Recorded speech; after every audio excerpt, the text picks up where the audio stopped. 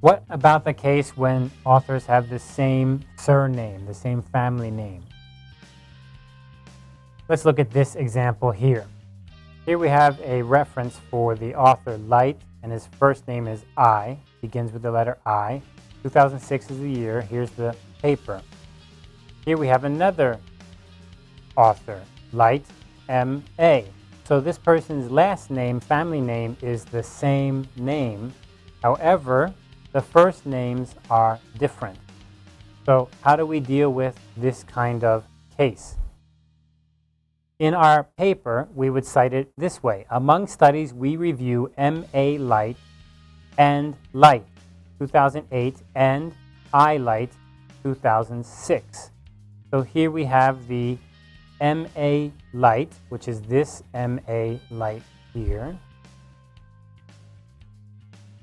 And we have the second person on that, which is this one. Here we use the A.N.D. because it's outside the parentheses.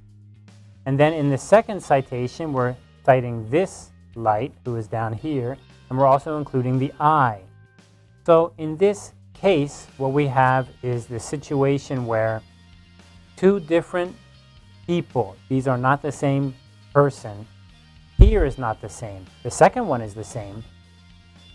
In any case, we're going to include the letter of the first name so that you can tell the difference. The reader can tell the difference. And it doesn't matter if it's the same year or not the same year. All that matters is the name's the same. So we want to avoid any possibility of confusion, or remember that inside your paragraph, it's possible that you could be citing the year, and then in the second citation in the same paragraph, you don't include the year. Now you just have the name. Well, if you only have the name, but there's two people's name who's the same, well, now it's confusing. So this rule is very clear. Include the letter even though the year may be different.